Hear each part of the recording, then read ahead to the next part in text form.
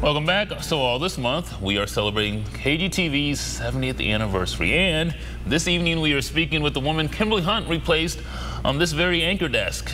Maybe not this exact one, but you know what I'm talking about, more than 30 years ago. Bree Walker joined Carol LeBeau to form one of the first all-female anchor teams in the country. She told Kimberly that blazing a new trail was scary at times. You've told me in the past you felt a little bit when they decided to go with two women. Your words, you felt like you were being thrown to the wolves a little bit. Do you remember telling me that? Yes, there was some trepidation about them doing that, and I know Carol felt it as well, because as the years passed while we were working together, we shared that reality, that it was kind of scary because it was an experiment that had not been tried before. But station management was steadfast and supportive. To Ron Meyer's credit and all the bosses, they said, just stick with it. We're going to make sure this experiment works. And so they were encouraging about it. And that's a good memory. Good evening. I'm Bree Walker. Bree also found support and friendship from her co-anchors. Carol LeBeau has always had a special spot in my heart, too. And Michael Tuck, I mean, he's passed now, and it's one of the things that makes me think it's a good to be getting together on a 70th anniversary, because we only get a limited amount of time on the planet. And there's only enough space to hold us all for X number of years.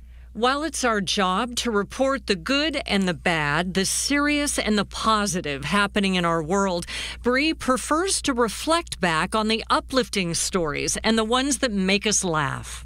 Sometimes remembering the funnier side of the lighter side of the news is a fun thing to do.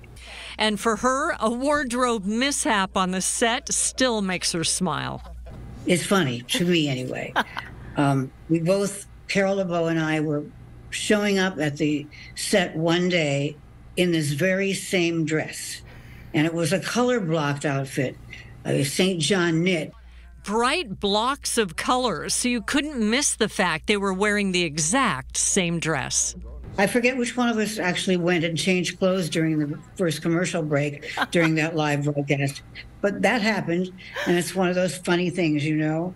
While it's been a while since Bree transitioned from TV news into other areas of business, the impact it had has never left her, and she views the world from a deep sense of spirituality. I've been lucky. I've had a good long career both in radio and television news. I look at it as all a positive.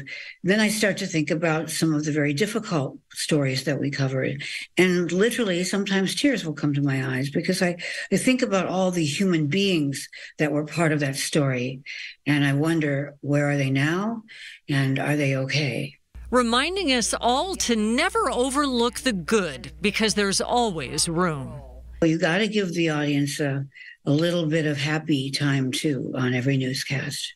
It's lovely to talk to you, like always, Bree. Oh, it's so lovely to talk to you, Kimberly. Thank you, and I look forward to the latte soon. I'll be in touch. Awesome. Always a good latte.